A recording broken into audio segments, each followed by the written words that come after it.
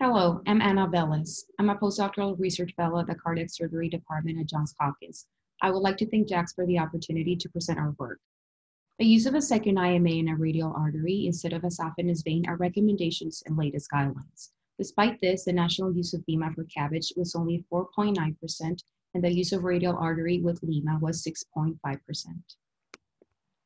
We hypothesized that several measures that took place at our institution collectively given rise to the start of a programmatic focus increased the use of multiple arterial grafts.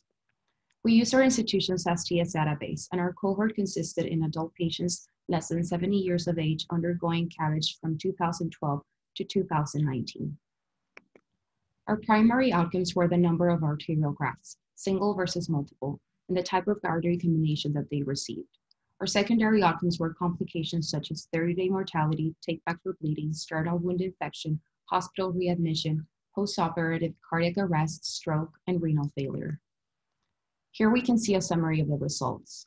After the initiation of a programmatic focus, the use of multiple arterial grafts increased from 21 to 41%, and the use of single arteries decreased by 20%. The most striking increase was for the use of radial artery, which went from being used almost never to 60% of all our CABG.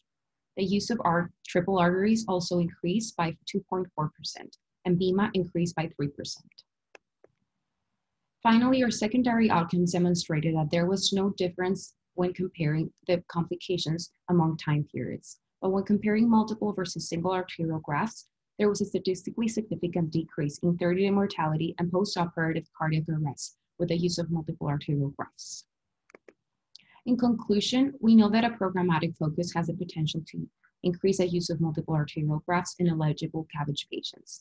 Consistent with other studies, the use of MAG was associated with a decrease in 30-day mortality and postoperative cardiac arrest and may become a quality measure in the future. Thank you.